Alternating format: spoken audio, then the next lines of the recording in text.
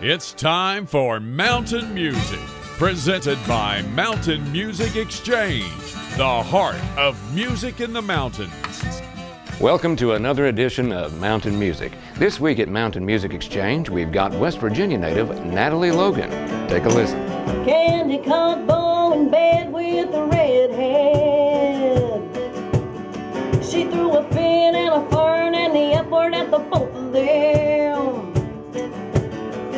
She peppered them with BBs cause she couldn't find a 12 gauge.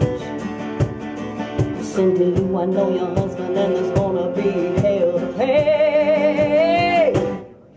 Ain't nothing like a woman's scorn. Natalie Logan has gone from that little girl singing into her hairbrush to recording her very own album.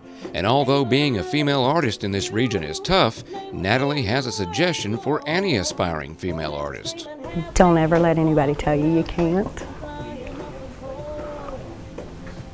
I didn't realize until many years later how important it was to have that core support group. You know, that one or two people that just truly believe in you. But to find somebody who shares your goal, who shares your vision, you know, and will do everything they can to help you achieve your dream.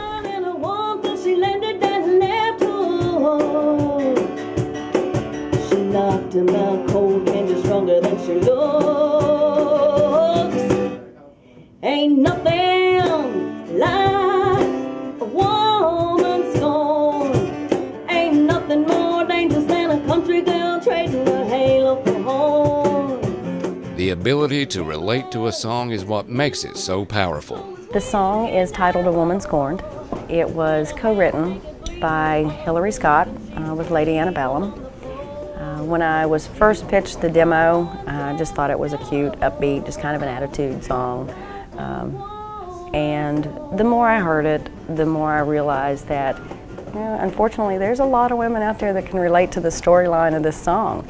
It's funny, and it's just got some attitude. It's a little different than what people that hear me sing, you know, in public.